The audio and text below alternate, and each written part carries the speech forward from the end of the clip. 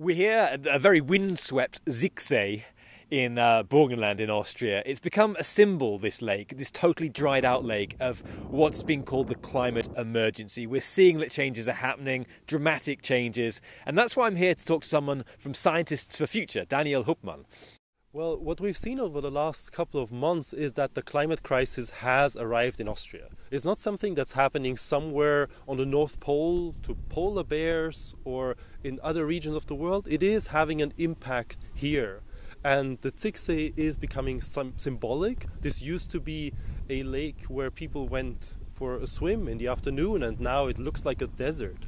And if we don't get our act together, then a lot of Austria, or at least of Eastern Austria, could look like that. I mean, slightly exaggerated, but the point I'm trying to make here is that people see that the climate crisis is happening here, and now they are possibly afraid, and they say, well, there's nothing we can do about it, and they go into despair. And what I think the climate strike this Friday can do is convince people that it's not too late to act. There is a lot of options that we have, new technologies, but also behavioral change.